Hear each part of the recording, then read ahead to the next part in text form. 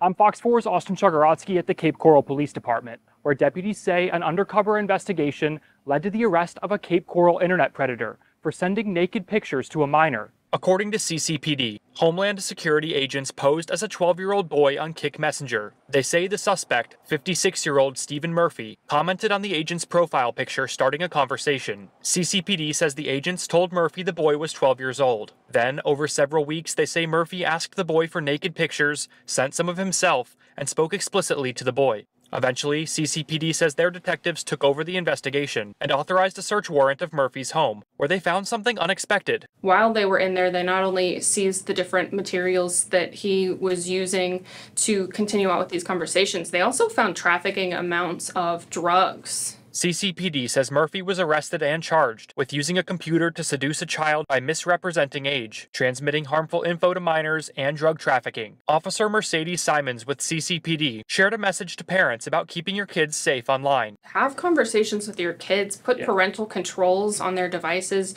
know what they're doing, know what apps they're on, and try to just monitor that and let your kids also know kind of the red flags to look out for in these different kinds of situations just to keep them safe. Reporting in Cape Coral, I'm Austin Chagorotsky, Fox 4 News.